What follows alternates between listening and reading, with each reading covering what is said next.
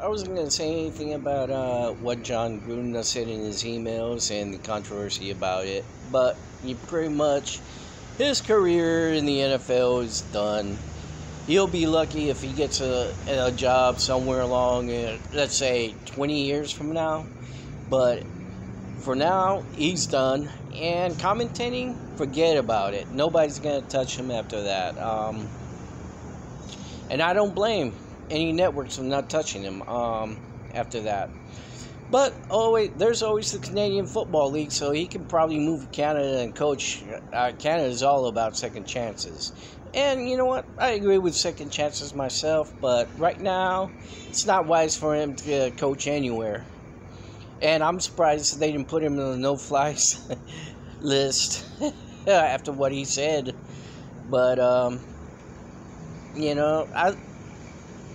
John Gruden, overall, I like him, but he said too many stupid stuff in this email, and he deserves what he gets.